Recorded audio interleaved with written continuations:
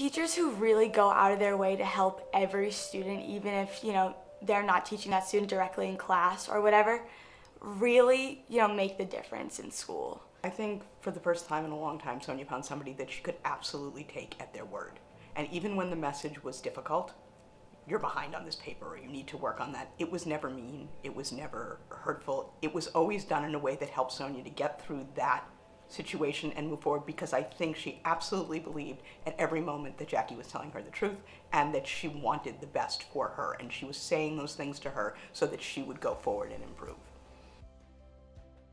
My sophomore year, I got paired with Miss Macdonald for her to be my advisor, and I was like in a new world, not a freshman anymore or whatever, and she really validated my feelings about how I felt, and she understood where I was coming from academically, socially, in every way possible. Before Sonya came here, she hated school, right? It was not a place of success for her. It was not a place where she felt supported. I think she's a very honest person.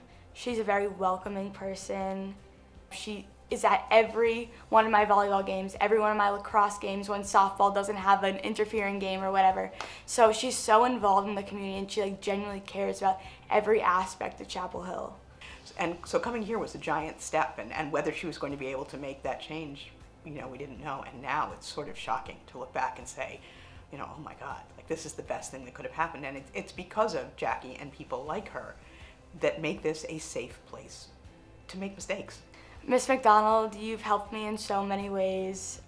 You don't even know how much of an impact you've made on my life, and it means so much that you have taken time out of the last 2 years to help me, so thank you.